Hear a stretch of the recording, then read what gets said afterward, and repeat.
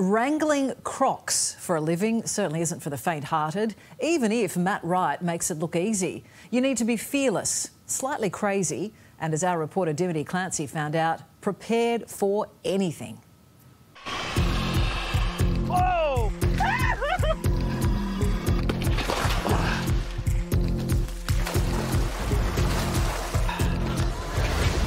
I'm Matt Wright. Catch and relocate the biggest crocodiles on Earth.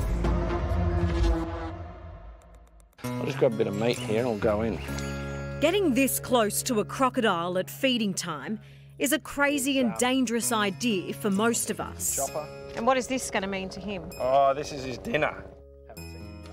For Matt Wright, saltwater crocs are his life, his passion and his work. This thing's eyeing you off now. He knows it's dinner time. He introduces us to Tarzan, a 15-foot rescue croc. What are the rules here, Matt? Well, just don't get eaten. If he's coming up to the fence, he already knows it's coming. I'll get you to step back for a sec. Come on, buddy. Tonight, dinner is apparently on me. All right, in you come. Oh, me come in? Yeah. You're going to feed him? Oh, Jesus. This really is facing my fears. I have a huge fear of this, but one of the big things Matt's trying to do is change perceptions about crocodiles. Now, what you need to do, you got the stick? Yep. Okay, you got it? Okay. So, we've got to get it into his mouth. Okay. How do I do that? Well, you need to walk up a bit further. You need to put the meat right next to his mouth. He'll spin at you. He could make a big, loud bang, or he might just grab it gently. Okay, you're there though, right? Yeah, I'm here. Yeah. In you go. You got to come a bit closer. Keep going. Keep going. There you go. He's getting ready. Look at his neck. I got no more food, so what do we need to do? Well, we probably should get out of here.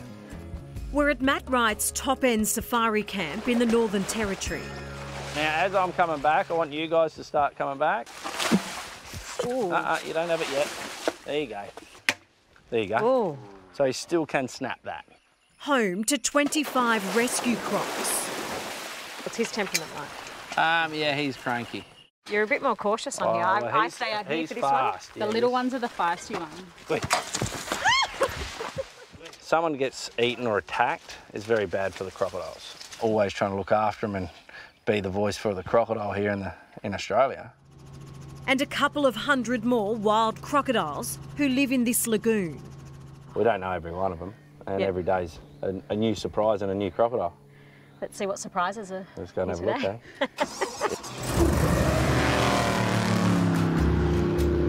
We're not on the water long before Matt spots Otis. What damage could he do? A lot. He'd eat you straight away. He's our big resident boy that just sort of hangs around. He's like the guard dog of the pontoon. Yeah, wow. But you go in with him, he will eat you. Move here. The wrangler keeps in control of the beast during this tense and somewhat unconventional photo shoot for Matt's upcoming show, Wild Territory. Yeah, it's a different sort of photo shoot, isn't it? Hold him! Hold him! And isn't it a wild ride? That's it. Full of suspense. Look out! Pull him out! Hang on! Quick! As Matt and his team, Willow, Jock and Finn, capture and relocate problem crocodiles to save them and us. At the end of the day, once people fear an animal, first instinct, kill it. Snakes, crocodiles, you got all sorts of dramas with lions, tigers, bears, wolves, anything around the world. Any apex predator becomes a threat to humans, you kill it. How does that sit with you, that Not very first well. instinct? Yeah. It's horrible. It's a very small-minded mindset to have. This is your playground, isn't it, Matt? It is. This is great. Great part of the world. Great, until Matt decides to really test my nerves. All right, you're right. Look out, Croc's coming. Mate! Come on, let's go. not Quick, get on. funny. Get on the boat. Come on, get on. Hey, you ready? Let me buckle you in, mate. Put your seatbelt on, buddy. Matt's wife Kaya and son Banjo are right behind him in his fight to save the wild. Do you like crocodiles? Yeah, I like it. You like that one? Matt Wright's wife. What's it like? Well, he's more wild animal than human, so it's interesting. We do live life by our own rule book, and I think We're best mates.